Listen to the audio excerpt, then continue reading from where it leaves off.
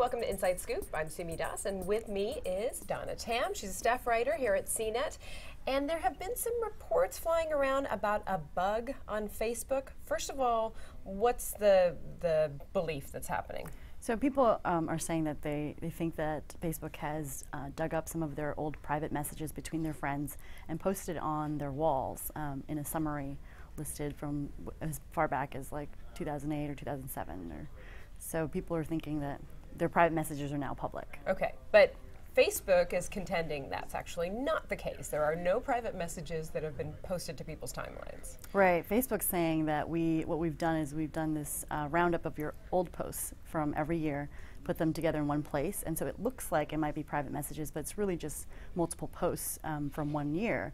And this is what they're doing as a part of the timeline rollout. And these were just posts that people made to your wall, so they were Exactly. public to begin with. Exactly. Okay, at least public for people who Right. were able to view your profile. Okay.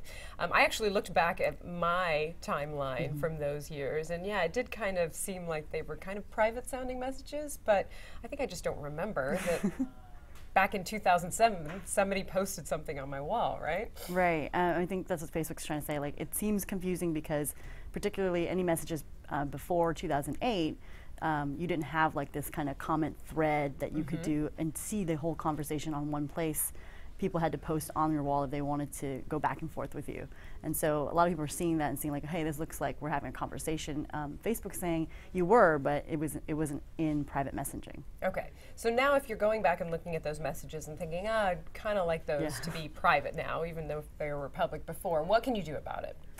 Well, you can edit them from that little, it looks almost like a little widget that has a summary of all the posts. On the top right-hand side, there's a little option where you can click and hide it from your timeline. Okay. But you can also go into your activity log and delete anything you want or set privacy settings, change it to whoever you want to see it.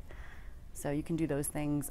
You can also delete your private messages if you're scared that it is happening, and there are ways to do that. So Facebook is just under a lot of scrutiny right now, right?